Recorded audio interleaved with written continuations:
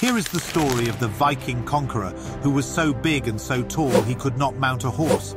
Rollo the Walker was said to have sailed to Normandy in the late 9th century, where he led the Vikings and terrorized the population. After taking part in the 885 AD siege of Paris and constantly harassing the Franks, Rollo's story took an unexpected turn.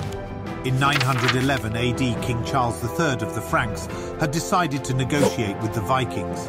He offered Rollo control over the Normandy region in exchange for protection against further Viking raids. The treaty was presented under the condition that Rollo would convert to Christianity and marry the king's daughter. It was named the Treaty of St. Clair-sur-Epte. Rollo became a loyal protector of the crown, and no further Viking raids were ever recorded in the region. His legacy lived on through his descendants, including William the Conqueror, who would later invade England and become one of the most famous kings in English history.